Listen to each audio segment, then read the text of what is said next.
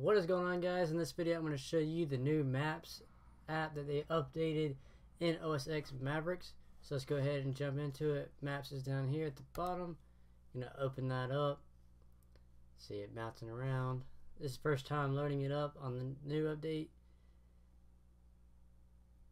So we should get a welcome screen.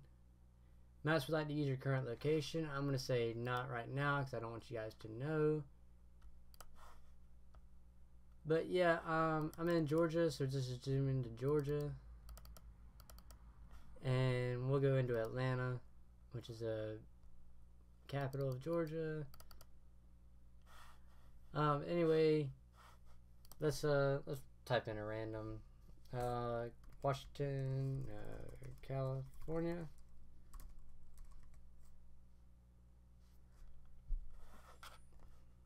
California.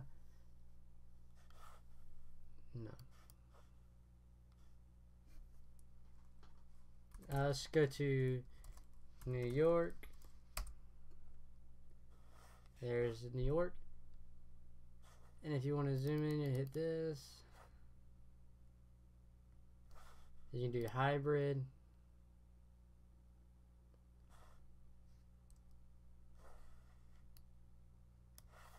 You also do satellite. And if you want to do directions, we can say Atlanta, Georgia, start to New York, and there it is. 14 hours 16 minutes. And let's say you wanna you're about to get into the car, you hit this little arrow right here, and you can say send it to your iPhone or your iPad, and then you'll get a notification on your iPhone. See if you guys can hear it when it goes off.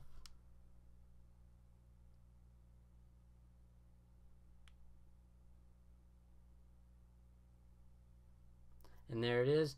It didn't make a noise, but I have the camera. I'll show you guys maps, directions from Atlanta, Georgia to New York. So you'll slide to show that.